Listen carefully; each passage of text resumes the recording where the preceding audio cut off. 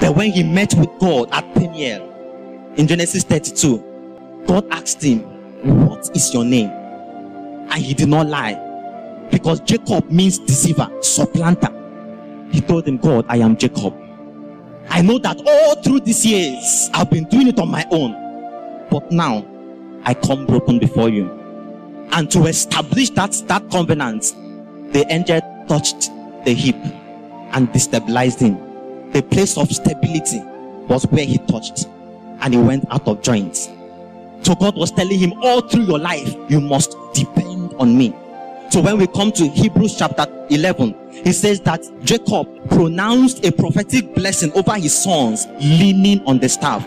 He was leaning on God. He had come to that point where he was no longer trusting in himself, in his ability, in the things that he possessed. And he was broken before God. And from that point, God says, you will now be called Israel. So even though he was doing well, he had not reached the apex. He had not reached where God wanted him to be. God wanted him to be the father of the 12 tribes. He wanted to establish his kingdom through him. And can I tell you, had it been Jacob did not get broken at that place, he would not become Israel. God will look for another person, because God cannot use a man that is not broken. So you may think that you are doing well, but you are not where God has ordained for you. And you cannot get there unless you throw away the bonds of the flesh, the bonds of self, trusting in yourself. Oh, I am this. Oh, I am that. I can do this. I can do that. The scripture will say that you may increase, that I may decrease. That is the voice of brokenness. That is the voice of brokenness. So make ready your chariots. Make ready your horsemen for war. But in your hearts, know that victory is of the Lord. Can we be on our feet? Know that victory is of the Lord. And tell him, Lord, this is me. The result. There are people you will touch and you'll be like, your results are wonderful. They will tell you, no, it's not me. They understand that there is an invisible part of that equation. So you will look at David and say, you are a man of valor. He will say, no, victory is of the Lord. There is an invisible force you are not seeing. There is a posture I am taking. It was David in Psalm 51 verse 17 that gave us that protocol. He says, a broken and a contrite heart, the Lord cannot, there is something God cannot resist. Brokenness. Hannah got to that point of brokenness. Before she got to that point, she was saying, God, give me a child. And in her mind, it was so that I can pride in that child, so that I can also mock Peninnah, so that I can be part of those that answer people that have children. And she was crying to God, and God did not respond until she traveled to that place of brokenness where she said, God, it's no more about me, it's about you. Give me a son and I will give him back to you. It's for you. It's not because of Peninnah. It's not because of other women. What is that thing that you are trusting God for? What is that thing that you need result in? Have you gotten to the place of brokenness where you are saying, God, it is not me, I cannot do this? If you don't get there, God will keep dragging you on till you get to that place before he will release it. He will keep dragging you. That was how he was dragging Gideon. Reduce your army until they got to 300 men, so that his dependence will not be on the army. His dependence will not be on man, it will be on God. Can you lift up your voice and say, Lord, I have come in this matter? Lord, I know I cannot give myself the results, and so I ask for your help. I ask for your mercy. It's only those that have come to the place of brokenness that can ask for mercy. That can ask for mercy. And mercy is that hand that will bring you into that promised land. For Mephibosheth, he was down. He had gone down to Lodibar until the mercy came. He says, David just woke up one morning and said, is there no man of the house of Saul that I may show him mercy, that I may show him goodness? So the mercy of God can find you wherever you are. The goodness of God can find you wherever you are. The goodness of God, the mercy of God can give you the results that you desire.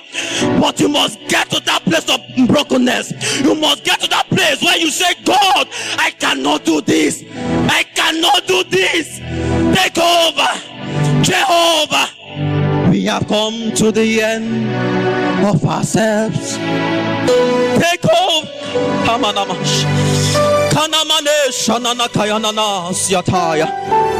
To the end of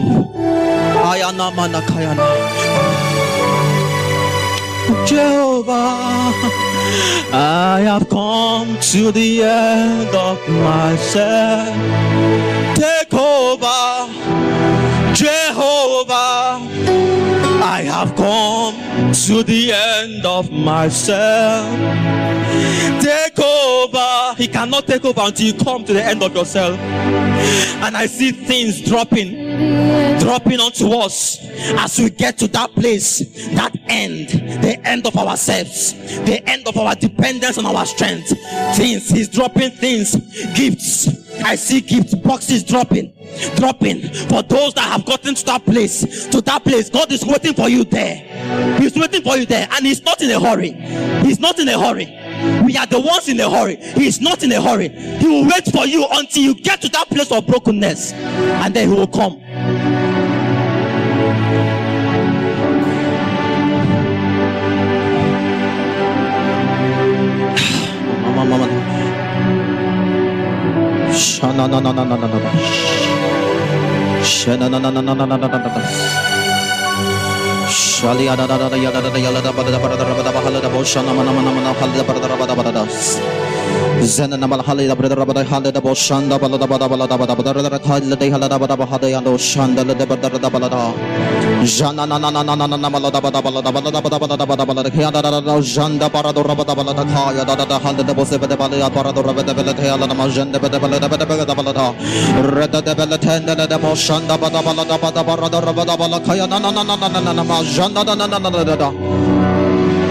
If you want to kneel down, kneel down. If you want to lie, lie down.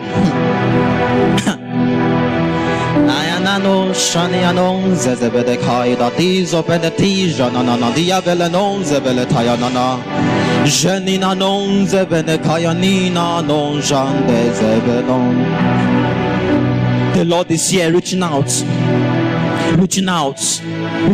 to those that have gotten to that place of brokenness, and he's waiting for you.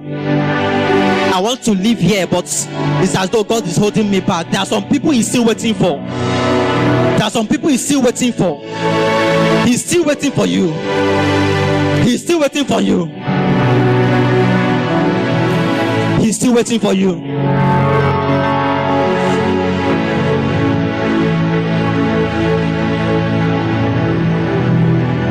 He's still waiting for you. He's still waiting for you. He's still waiting for you. And it's not difficult. It's just about your heart connecting.